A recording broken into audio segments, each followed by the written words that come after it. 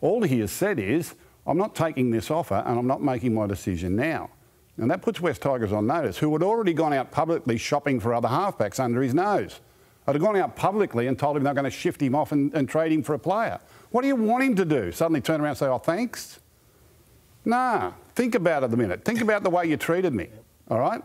I'm taking the time to make my decision. Simple as that. Yeah, well, I look at it from the club's point of view as well. I just think... The club hasn't handled it well, mate. But I agree with you. But Luke Brooks has been the player. I can't understand why... It's the first time in his life he stood up for himself. There you go. It's the first time he stood up for himself.